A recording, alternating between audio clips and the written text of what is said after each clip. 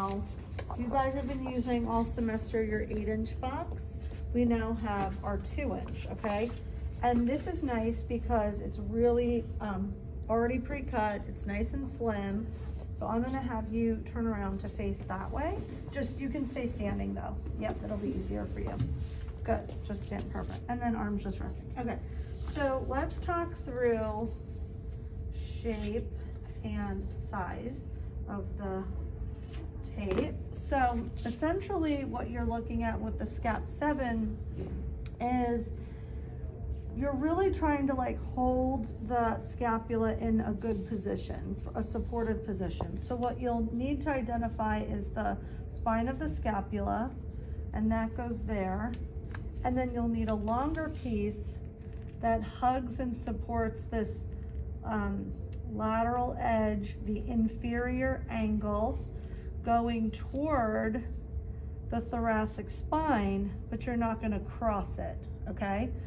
Because if he is playing a sport where he needs to flex, and if you've crossed it, he's gonna pop it right off as he flexes and rounds his spine, okay?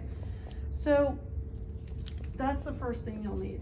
Now you can use spray. Of course, if they're going to be playing with this, I would absolutely suggest that you use the spray, whether it's the Leukotape version or the Kinesio tape version. Now, how this was originally taught was to kind of hold the shoulder out in a little bit of some rotation, just to kind of get the positioning right. Now, ultimately, shoulder issues, scapular issues, you want to get to the bottom of that, right? Like, why are they there? You know, is there dysfunction in the thoracic spine? Are there trigger points like through rhomboid, through teres, infraspinatus? Is there this issue with overdevelopment of or overactivation of upper trap versus lower trap? You'll have to get to the bottom of why that's there. But if somebody's going into play and they're like, I've got scapular pain, or this scapula that's winging, or that needs some stabilization, you have some options now to support them, okay? So then what you're gonna do is take your, notice how like I laid it down, it kind of looks like this number 7. When you go on this side, it's gonna be the reverse 7, okay? So with new people training using this, I end up still getting a 7.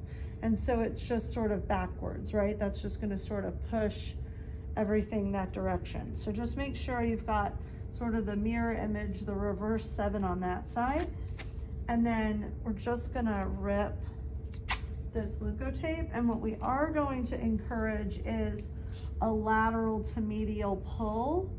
You see how it just like wrinkled just a little under there as I tugged on it? We're just gonna encourage it to kind of come back. This is another tape a lot of people like for postural support,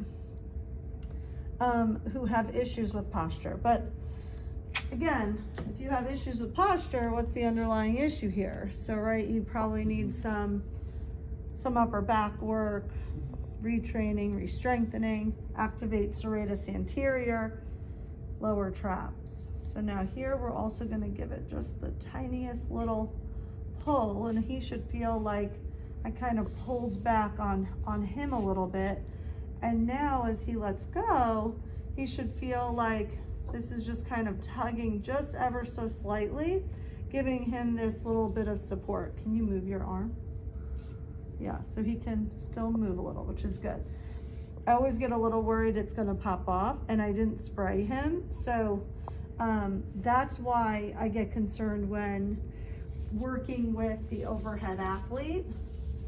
I'm just gonna show you, if we do it in Kinesio tape, remember we always round our edges with Kinesio. Now the only issue with Kinesio is that you have to accommodate for the amount of stretch that you're gonna put in here. So you'll see it's a pretty small. Can you do the same thing with your arm over here? Yep.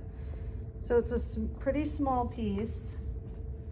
Again, just kind of find the spine of the scapula. I definitely would spray a little as long as he wasn't allergic to that. I'm going to give this a little tug. So between 25 and 50%, because it's a nice supportive technique. And then I'm going to go to the corner. Now notice when I overlap my kinesio, it's just a small portion, because if I had done it completely here, this would pop right off. Kinesio needs some skin to really attach and anchor down to.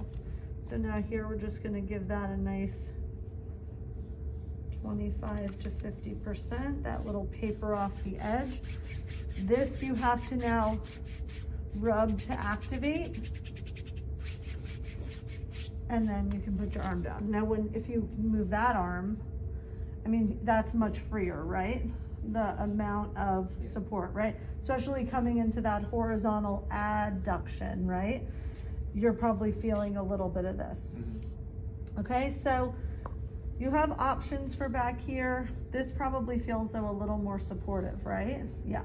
Now you could pull this closer to 50% and give him more of that tugging feeling, okay? So you can give a little bit more. It's that 25 to 50, you get to work up towards that, okay?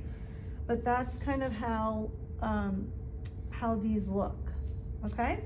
So nice technique, and then I'm just gonna take this off.